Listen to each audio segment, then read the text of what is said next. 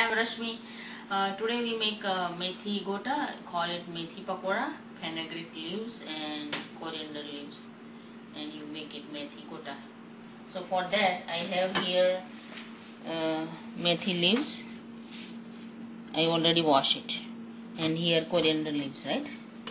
I mix together.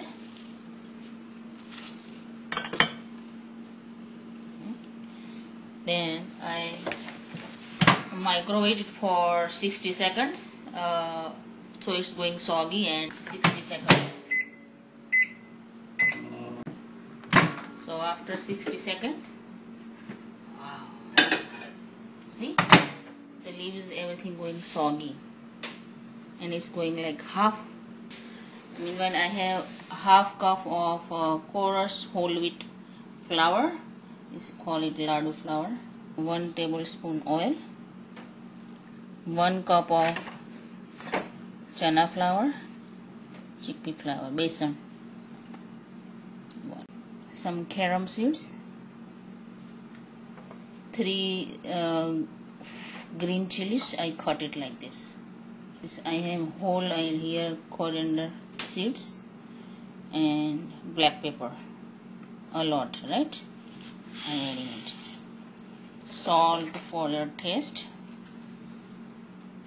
I add these leaves. After this, I add 2 tablespoons yogurt. Right? Yogurt make it nice, spongy. Right? Mix it well and add warm water. Just little. When you need, add more. Don't put too much. Just add little more. Just little warm water. If you put too much water, you get the oily pakora. So just leave for 15 minutes. Okay. After 15 minutes, see the flour nice sticky, everything. Add half teaspoon sugar and just Asafoetida, little, and half teaspoon, just a pinch of the baking powder, just little.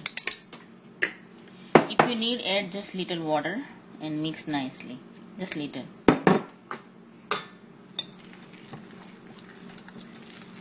So just pinch of baking powder, make it nice crunchy. Use 3 fingers and hit the corner like so, you get nice even round pakora.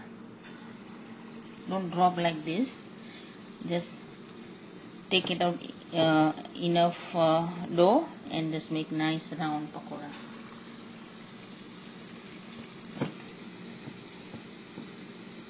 Clean the rest of the border. Right? Nice pakora.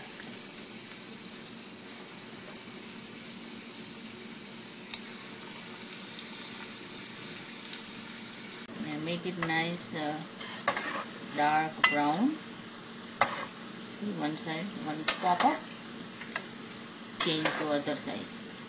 See, this now color is like dark brown.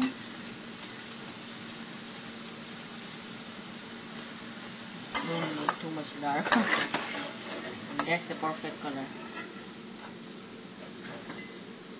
See, this all ready. Now I'm putting the nice piece. Eat with yogurt.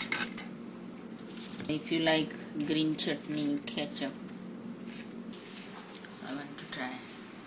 So nice. I love this pakora. See, inside is so that's cook. If you leave like for 2 minutes, you cook. It's like this. Don't put on high heat. Dip in yogurt. So hot. So yummy. Bye.